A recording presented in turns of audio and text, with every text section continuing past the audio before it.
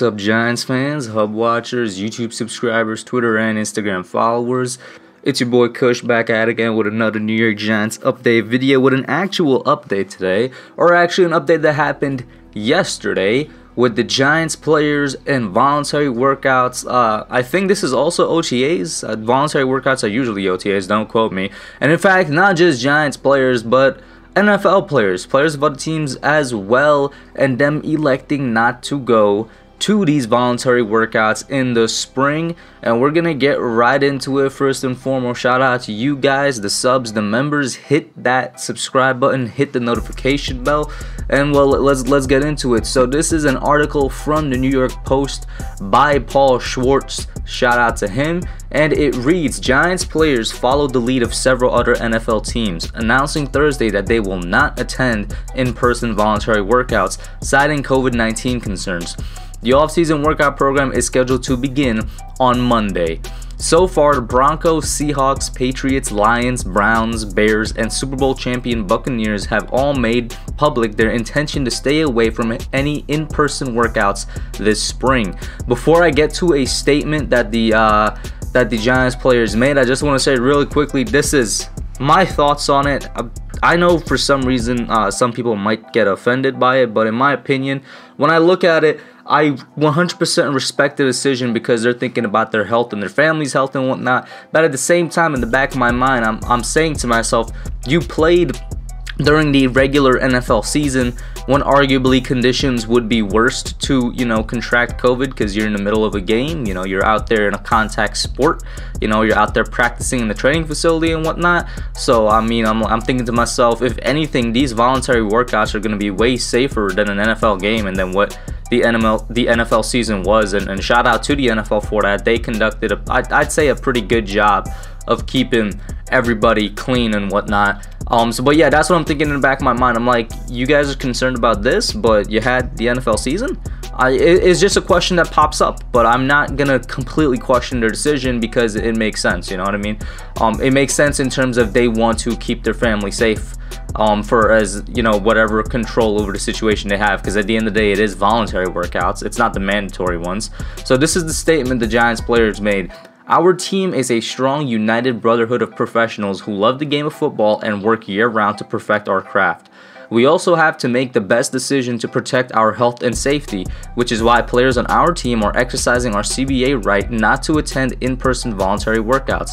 We stand in solidarity with players across our league who are making informed decisions with the help of our union, both in the light of ongoing COVID-19 pandemic and what data shows about the benefits to our overall health and safety. So once again, they're making it for their safety. I'm not gonna get on them for that. But the question just popped into my mind. Maybe I'm a little bit too callous with it. You guys let me know. And then the article continues to say, last year the entire NFL conducted off-season programs remotely, which, by the way, I'm still a strong believer that if we had regular off-season programs, and there is a plan to have what seems to be regular off-season programs, that is in-person off-season programs for this, spring and summer, I think that the team would have done a lot better, and I expect the team, because of it this year, to take a nice step forward, in the offseason, to these guys to develop, for them to get that chemistry going, and then for them to hit the ground running in, opening week, because we all agree that basically the first month of the NFL season for a lot of teams was still part of the offseason. They were still getting used to the game.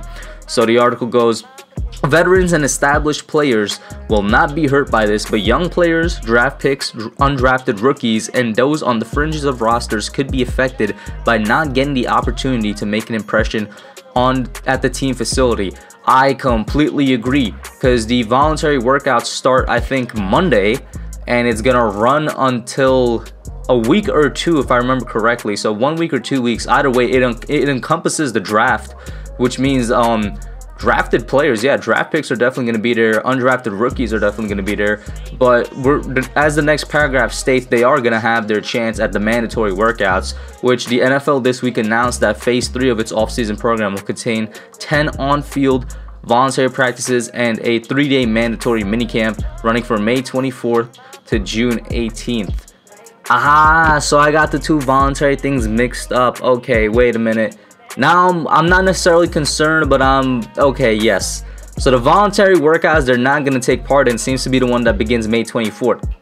Not the off-season workout program that begins Monday. Or I could be mixing it up. I apologize, guys. This is, after all, giving my thoughts on it. If that's the case, and they're like, we're talking May 24th there, that's the middle of the off-season, they're still not going to be there, I am a little bit concerned. I really am. Because at that point in the off-season is when you start to work on things like implementing the new scheme and whatnot. When you start to work on things that's actually football related, because for a good part of the off-season is just physicals, is just working your body back into football shape, which is something I was harping on last off-season and I said would cause a lot of injuries. And well, it did cause a lot of injuries because they did not have those programs. Like for the first half of the off-season, a lot of it is just physical. It's just getting your body back into shape. It's training yourself to get back to the rigors of football, to get back to the rigors of NFL level work. That's what it is. It's slowly working your body's flexibility, strength, you know, all those things. It's slowly working your body back into shape to play NFL level football. If you don't do it, and it's not a short process, it is, you know, kind of a long one. If you don't do it or you don't do it properly, you're gonna have injuries. So that seems to be what they might be skipping out on, and I hope that they're gonna be working on themselves properly so that we don't have injuries. And the Giants, in terms of injuries, were not that bad last year. They were okay. But I hope that they're there properly with their trainers, or maybe they're working together, just not at the facility, whatever the case is. I hope they're stretching their bodies. I hope they're getting it back into shape if they're not going to be there at voluntary workouts. And I also hope that they do at least, and this is going to sound weird, attend the ones where you're starting to get the scheme implemented, where you're starting to get the coaches actually back into coaching mode in terms of teaching. You know, Joe Judge loves his teachers, but not necessarily in terms of, you know, training, but in terms of teaching, because at some point during the offseason, they're going to start shifting over to actually football related things, you know, on the field, plays, calls, coverages, all that. Whenever they start to shifting to those, I hope those players are there. For the most part, though, I do trust this team, and I trust that they've obviously spoken to Joe Judge. I don't feel like he just, you know, not know anything about this or allow it to go on without there being a legitimate plan in place. So I got faith in them. I hope Judge knows what he's doing, and so far, guess what? He shows me and he showed the rest of the fan base that he does in fact know what he's doing. So we'll see how this plays out. We will. And well, the draft is just a couple weeks away. We'll see how those draft players, how they adjust with this new obstacle in their way, because they're going to have to do a lot more work in a lot shorter amount of time in order to prove themselves, especially the undrafted guys, and make a roster. But put your thoughts down below. Let me know what you guys think. Like, share, subscribe, and I'm out. Thanks for watching. Don't forget to like, comment, subscribe, and share. I'll catch y'all in the next one.